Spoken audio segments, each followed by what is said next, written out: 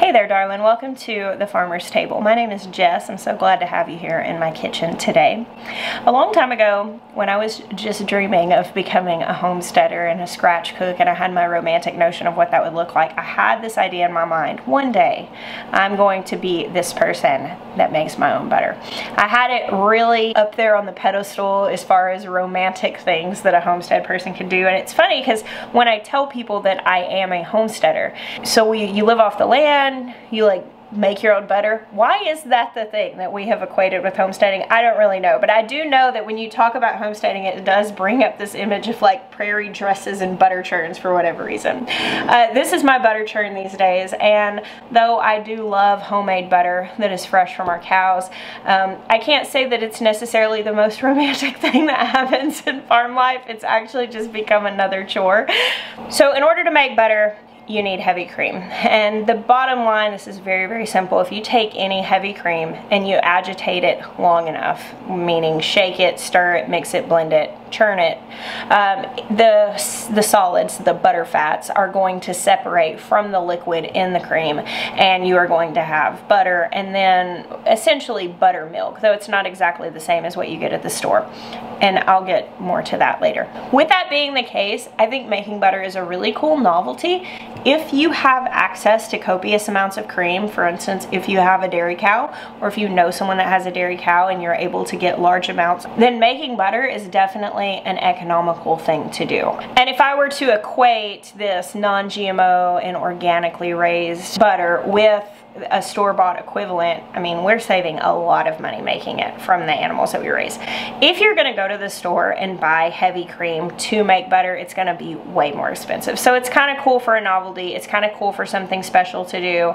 It's a fun thing to do with the kids, or if you're having a dinner party and you want to make something special, you could definitely go that route. But I wouldn't necessarily recommend this as like a way of life, because I don't know that the homemade butter bought from store-bought cream is going to be really that much better than the, you know, store-bought butter. In fact, when we do not have copious amounts of cream during certain times of year when the cows aren't producing as much, if I have to buy butter from the store, I typically just buy the grass-fed Irish butter that's nice and dark yellow and lots of good flavor.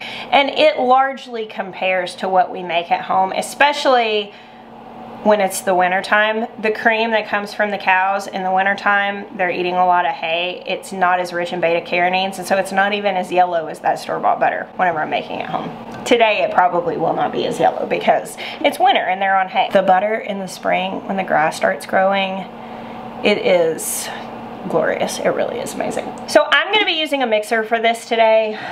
This is a Bosch stand mixer, essentially. I also have a KitchenAid. I've made butter in the KitchenAid many times, and you can do that. You just need to be super vigilant, or you have a splash guard to put on it, because when this separates, and I'll show you the process, but it's going to thicken and then eventually it's going to break, which is where the solids and the liquids come apart. And when that happens, you have these gobs of butterfat solid butter in all of this liquid, and it's still spinning really fast, which means if you're not paying attention to stop the mixer when that moment happens, your kitchen is going to be coated in buttermilk violently. So I like this mixer for this particular job because it doesn't splash out as much when that happens, and sometimes I'm not paying super close attention. If you don't have this equipment and you want to try making some butter just for the fun of it, you can take a mason jar, shake it. It takes a while. You might want to have a couple of helping hands that you can pass it off to, and just keep shaking it. First you'll get whipped cream, and then it will break and you will have your butter and your buttermilk. And that's a really fun thing to do, especially with kids, or if you just want to have like a little bit of butter to go with a dinner, you can do that. I think it's really fun. So here I have some heavy cream. This is actually about a week and a half old, meaning that it's just starting to sour a tiny bit. So you have two different kinds of butter that you can make. You can make sweet cream butter, which is typically what you buy whenever you go to the store, or you can make cultured butter, which cultured butter is made from cream that has either had a culture added to it. Some people will just leave it out on the counter for a day to let it sour. And in the case of what I'm doing today, I'm just using some cream that's been in the fridge long enough that it started to naturally sour, which just means that the bacteria that is naturally occurring in milk has eaten through all of the sugars that were occurring in the milk, and that's why I'm getting the sour taste. So with cultured butter, it's really just a matter of preference. We do make both. Sometimes we make sweet cream butter, and sometimes we do cultured. It's not something that we calculate that much. It's basically just, you know, when we have time and what we have on hand at the time. If you go to the grocery store and you buy heavy whipping cream and you turn that into butter, you would have sweet cream butter, because obviously that's not cultured. So I've got a little bit over a quart here. It really depends on the size of the container that you're going to be making this in. I'm going to put all of this in here because this mixer can actually take this much. I have done half a gallon at a time in here, and sometimes it does splash out and make a little bit of a mess. In the KitchenAid, I usually only do a quart at a time. Now I've got my whisk attachment here in the mixer. All right, I'm gonna turn this on a medium and let it run. I'll keep an eye on the time, and I'll show you the different stages of development from this cream's journey into butter.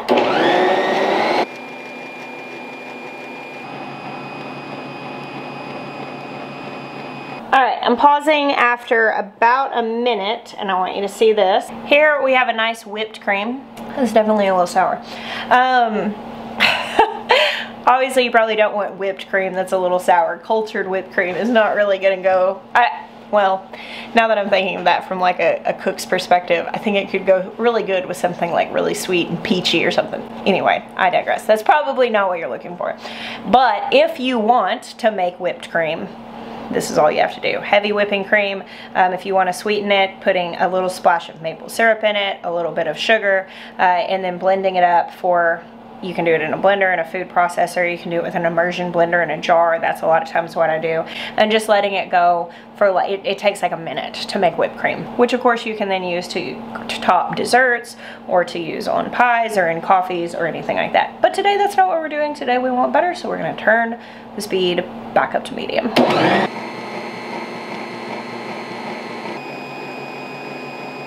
My whipped cream is starting to get pretty stiff, and it's also splashing up on the walls a lot, so I'm just going to take a second and scrape the sides down. Okay, this is when things really first start to separate. See the texture here. And this is when you really need to start paying attention. So it's going to get real soupy, and it's going to start coming together very quickly.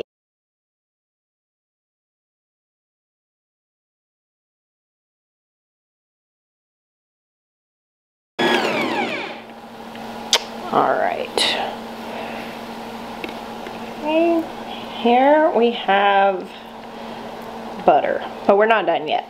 It took a total of about 15 minutes from start to this step, and that's including me stopping a couple of times, scraping it down, shooting a little video clip. I've had a lot of people tell me that they use either a blender or a food processor to make butter.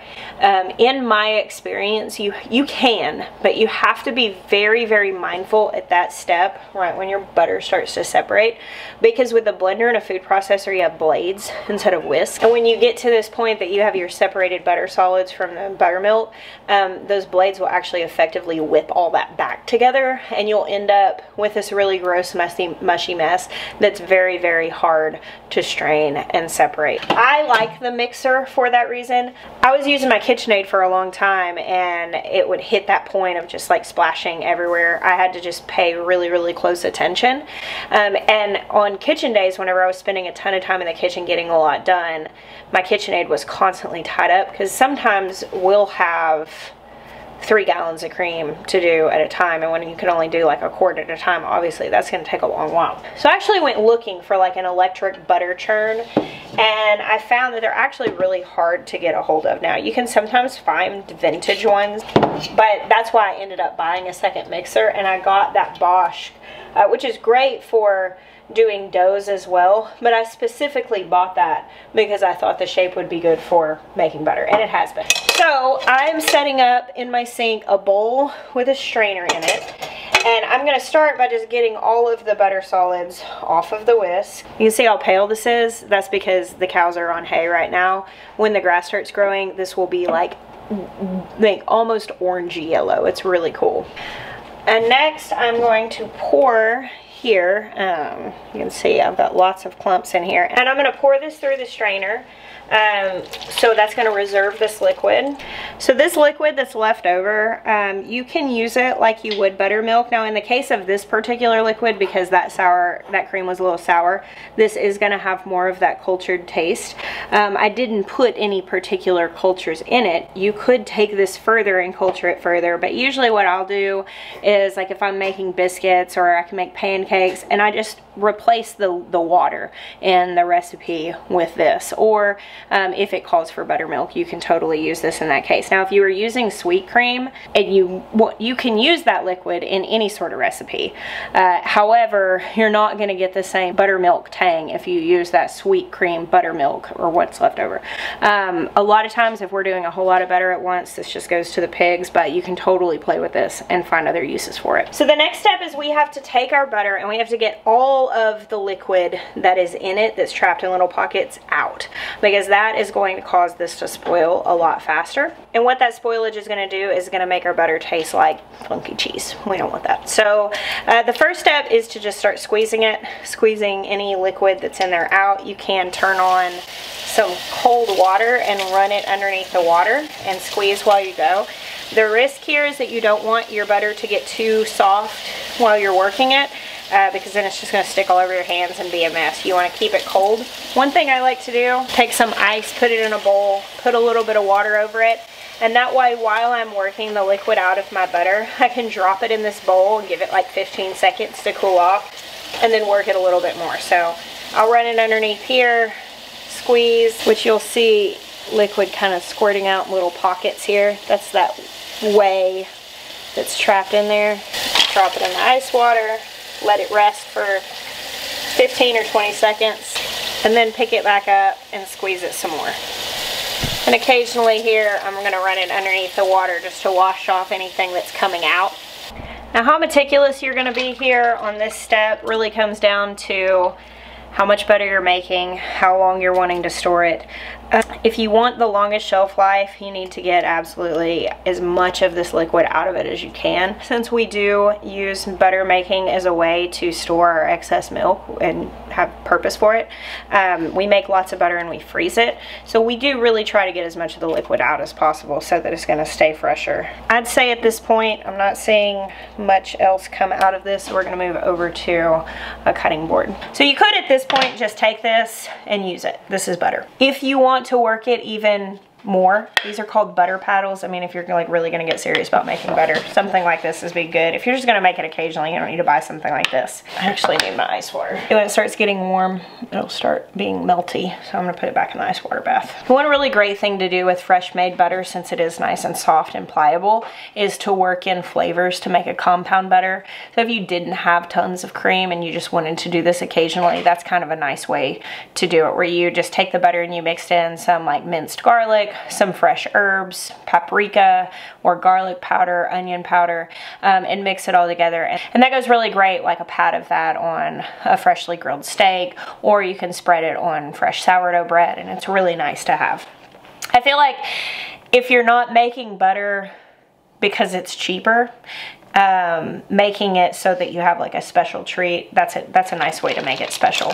Here is also where you decide whether you want your butter to be salted or not. That's preference. Some people prefer using salted butter because they like the taste. Salt is a preservative, so it is going to help it stay fresher longer.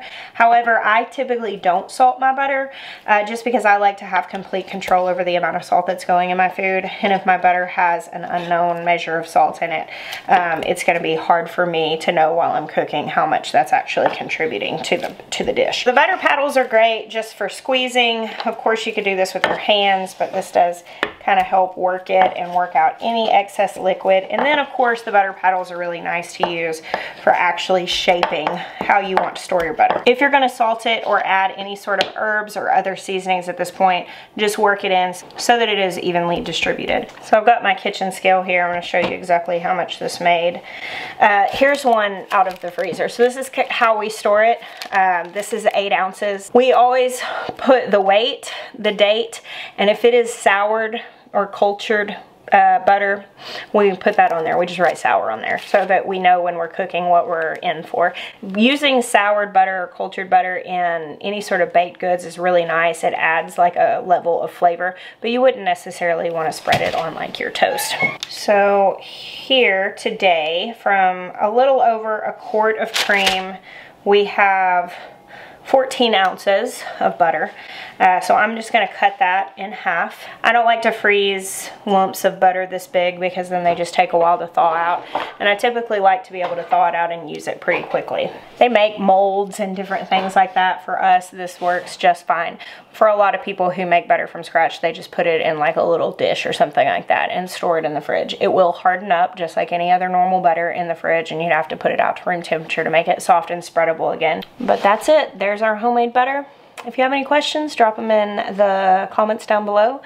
I'd be happy to answer them. Thank you for hanging out with me today. I bless you. Until next time.